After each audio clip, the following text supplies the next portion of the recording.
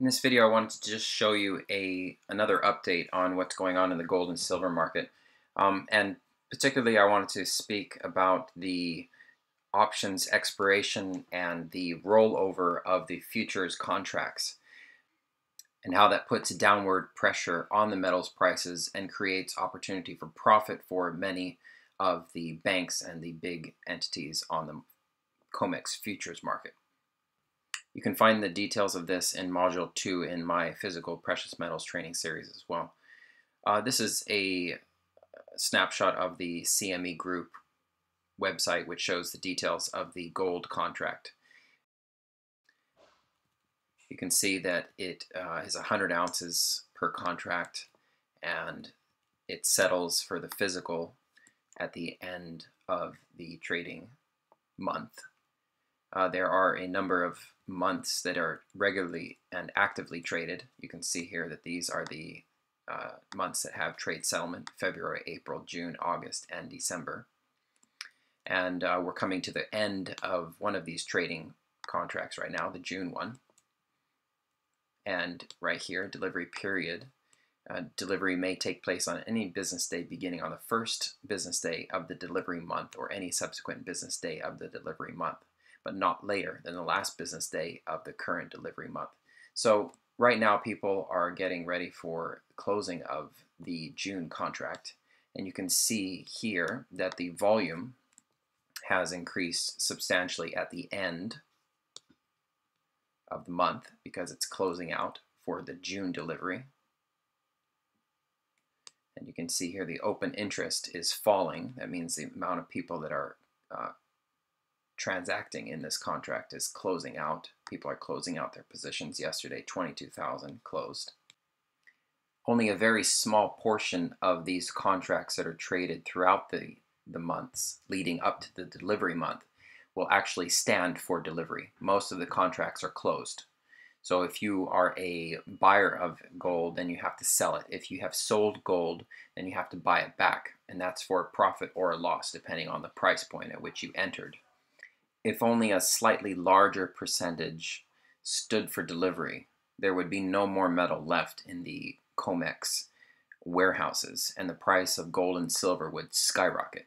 And I do believe that will happen one day, but it looks like it's not going to be this month. Anyway, let me take you over to the options contracts, which are a derivative of the gold futures contracts.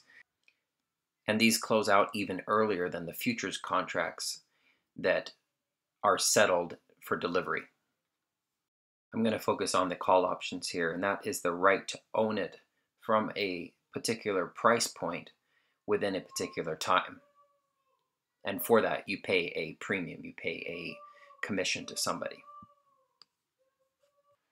And you can see from this page over here that the options contracts, between the calls and the puts, the calls have a lot more volume. There's a lot more people that are taking positions in the call options, which is where these guys make a lot of their money. Okay, let me break this down into a real life example. The next delivery date for the gold contract is August, and presently it's trading at 11.88 per troy ounce, and each contract represents 100 ounces. So these are the price points at which you can buy or sell the right to own it or sell it. And let's say in this example, since it's trading presently at 11.88, we're going to pretend that we're a bank and we're going to sell to someone else the right to buy it at 11.90. And for that promise, we're going to collect $25.80 per troy ounce. And since there's 100 troy ounces in each contract, that is $2,580. So if at expiration point, the price of gold, the price of this contract, the August 2015 contract, is trading below 11.90, then this contract expires worthless, and me, the bank, would be able to collect and keep as profit the total $2,580 collected from whoever bought it from us.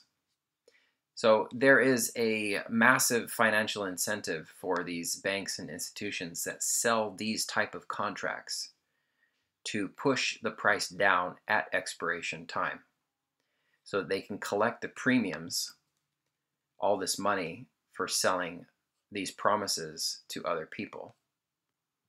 As it turns out, it also makes it an opportune time to start buying or investing in the precious metals for a move up when everyone else is pushing liquidation or pushing the price down. Anyway, let me know if you have any questions about this. As I mentioned in my previous video, I do think that the price around 1175 area is going to hold.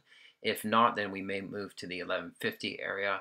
And if that holds, then we probably will retest the 1250 area. If not, then we may go down to the 1050 area, which would be, in my opinion, probably a brief and wonderful opportunity to buy at probably the lowest prices in the next stage of this bull market.